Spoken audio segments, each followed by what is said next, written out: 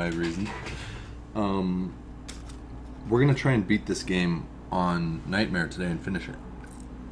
Turns out I'm terrible at the game, and I saw somebody speedrun it in just under 4 hours. I was a little disappointed in myself, to say the least. But there's a big difference in a speedrun and the first time through, learning all the mechanics and learning them on Nightmare. I also read up on the Alien last night. Apparently, all the things in chat that everybody was like, yo, you should use that, blah, blah, blah. Guess what? All those things don't work in Nightmare. So, that explains why my scanner was fucking retarded half the time. Because the thing's broken. And that's intentional for Nightmare. So, we learn as we go.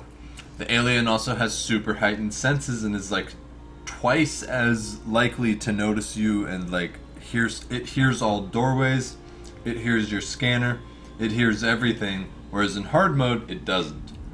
On top of that, you have half as many spawns on Nightmare as you do on hard mode. So I'm really glad we didn't play hard, because it probably would have been a joke. Items fucking everywhere, all sorts of shit.